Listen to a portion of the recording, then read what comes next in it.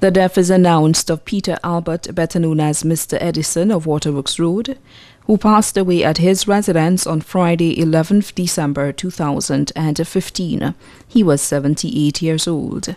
Mr. Edison was predeceased by his brother, Fergus Joe Albert. The funeral service for the late Peter Albert, better known as Mr. Edison, will be held on Tuesday, 22nd December 2015 at the Castries Seventh-day Adventist Church on High Street at 2 p.m.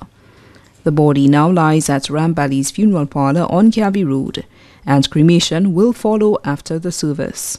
Special note, the family would like to mourn in private after the service.